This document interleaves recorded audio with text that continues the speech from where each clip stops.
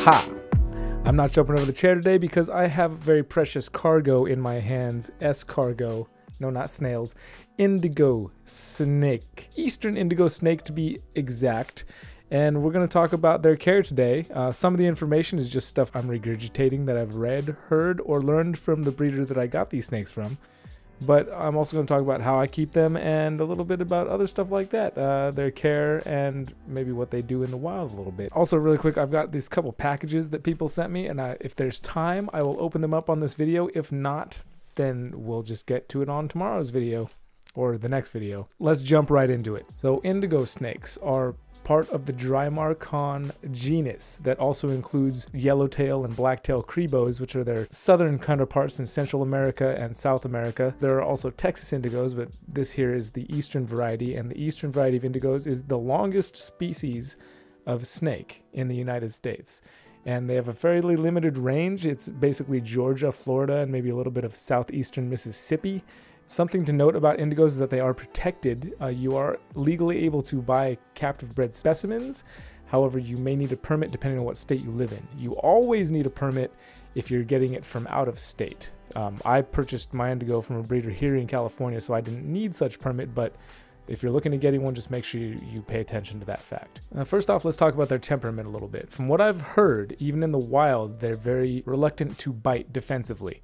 From what I understand, you can just go pick one up in the wild and just handle it just like I'm holding my little beautiful boy right here. They're very aware. Their feeding response is incredible. They come flying like a heat-guided missile at their prey, but I can just reach my hand in there without a hook and pick this guy up, no problem. Very aware of things that are prey and things that are not. Temperament, fantastic. Very active, yet very aware. Not just going to do big dumb strikes because they're like, "Nyeh." Their diet in the wild is very diverse. They eat all kinds of stuff. Rabbits, rodents, birds, frogs, lizards, eggs, even other snakes. They're actually immune to venom. So these guys munch on rattlesnakes in certain populations. So that's pretty impressive. And what I feed them here is rodents. I have tried to offer them a ball python I had that crawled out of the egg and died. And neither of my indigos seem to be very interested in it. So maybe if I sent it with the rodents that they've been eating, then that would be a thing, but they didn't. And something I learned from Robert Bruce, which is where I got a lot of my information on indigo snakes, is somebody I consider to be one of the most knowledgeable people. He is the most knowledgeable person I have met in person on indigo snakes. He's worked predominantly with this species for years, and I'm hoping to do a Triple B interview with him again this coming Pomona show. So that'll be cool to see if we can get that happening. As I mentioned, their feeding response is intense and incredible, and they don't actually constrict their prey. They just grab it and power it, just overpower, just grab it, start eating it like crazy beasts. It's a pretty impressive thing to see, and very exciting to watch. Now, what was recommended is that you don't feed them, especially as somebody myself who keeps a lot of pythons, and pythons can stretch their mouths super wide to swallow prey like 3 times the size of their head. Indigos do not have that flexibility in their face necessarily. In fact, you don't really want to feed them anything much bigger than their head. Maybe, definitely not bigger than the thickest part of their body, because they just don't have the jaws that work like pythons do, and but they eat a lot, and they will take down just about anything, it seems. I've heard of people feeding like slices of tilapia even. I may start offering these guys quail and whatnot, but the rodents seem to be doing a pretty good job, and they're getting what they need out of the rodents. One other thing that was recommended to me is that I soak them so that their claws soften. Robert did mention that he has lost babies to the rodents' claws tearing their stomach lining, which I thought was interesting. So I always soak them to thaw them in water and let those nails get nice and soft before offering them to the snakes. One other thing Robert mentioned is that if it takes them too long to eat the meal you gave them, then it's probably too big. If it took longer than 5 minutes, I think it was, then he recommended you need to cut down a size because it's too big, and that's why it's taking them too long to eat it. Before we dive any further into this video, I want to point out the fact that I am no expert on snake keeping whatsoever. I just really enjoy it, and I'm soaking up information as I go. A lot of people wanted to see a video on this, so I figured I'd give it my best shot. If you have any other tips or tricks about keeping indigo snakes of your own that you'd like to share, please leave a comment down below and let us know what those tips and tricks are. because I'm here to learn too. Let's talk about the temperature for indigo snakes. The lowest you really want it to get is into the high 60s. They're pretty comfortable in the mid 70s to low 80s, or high 70s to low 80s. You can give them a hot spot up to the mid 90s. I personally keep my room between 75 and 80 degrees, and it was suggested to me that that was a fine temperature for these guys to cruise at, so I don't give them any supplemental heat, though I could easily with the flick of a switch. I just keep these guys at the ambient room temperature of between 75 and 80 degrees. And they've been doing just fine. They've been here for, it's going to be a little over 8 months now that they've been here, and they've been doing great. As far as caging, I've got them in an FB 70, which is roughly 2 feet by 3 feet, or maybe 14 inches by 30 something inches. And by the time they're adults, I will have them in a 5 by 3 enclosure. They are very active, so they like to move around. I tend to get them out a lot, and you'll find if you keep indigo snakes that end up giving them lots of enrichment outside of the enclosure just because they're so cool to handle and watch. Let's talk about the substrate. This is a blend of not shredded aspen, but aspen shavings, and it's a newspaper pellet that I got from the pet store, and just blended that kind of half and half, and I find that it works really well. They can burrow in it, and this is my extra tub of substrate. I also recommend doing something like that, just having a whole extra thing where you can have fresh substrate to replace spot cleaning spots. It works out great. And these guys defecate, and these guys go to the bathroom a lot, like daily. Having something like this that helps absorb all the urine and loose stools and whatnot, these guys will wreck their enclosure. You will clean their enclosure daily, I promise. This is the exact substrate that was recommended by Robert, so this is what I've been using, and I found that it does keep the odor down even when they do soil it, and you get it out of there quickly, and it clumps together well, and you're able to just pull it all out and do very effective spot cleaning this way.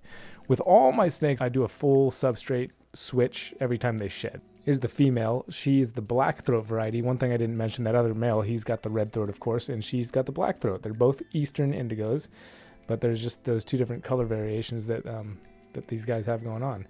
She is a little more squirrely than he is, but same awareness and same temperament,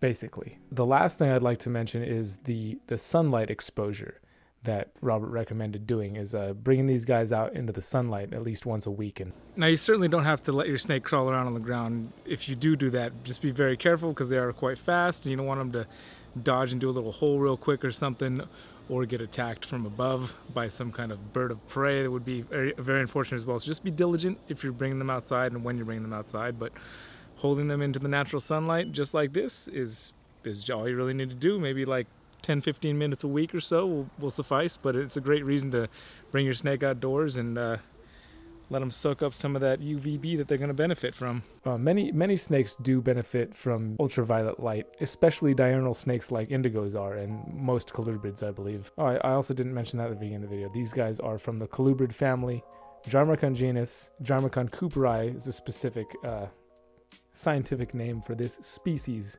indigo snakes. I was getting a little claustrophobic in that room, and I wanted to show you guys something out here around the back. There's that turtle enclosure that I was working on a little while ago.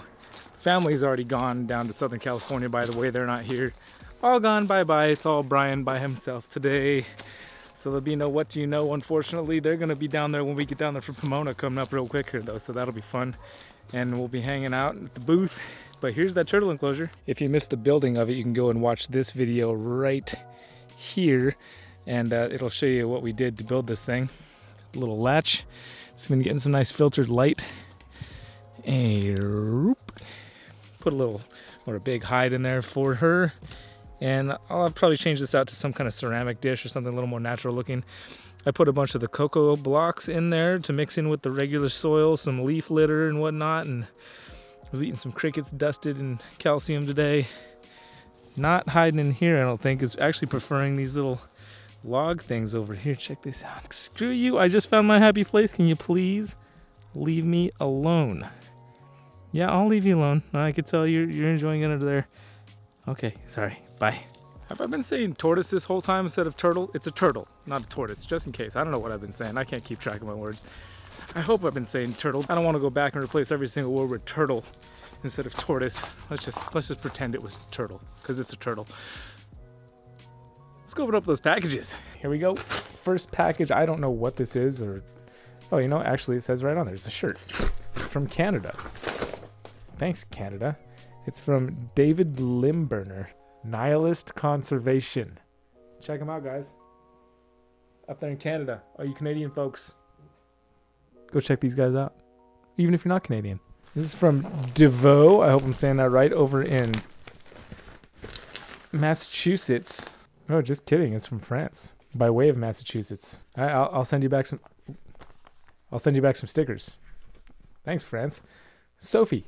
Now this one says it's for the whole family, so we're gonna have to wait on that one. But hey, I hope you guys enjoyed the Indigo Care video. I hope it was good. Again, if you didn't leave a comment down below and you have tips and tricks that I didn't mention, please do that so we can all learn together here a little bit more than we have already discovered so far. I hope you guys are having a great day.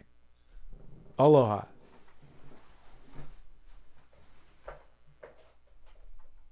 Let's jump right into it. It's funny because I didn't jump. Remember in the last video when I said that I wasn't doing snake videos anymore and it was like this big joke? Why did I say I didn't do snake videos anymore? And then the next video I do is all about snake care. Is because I'm a liar. I'm a habitual liar. Not to be malicious or anything. I think I'm funny.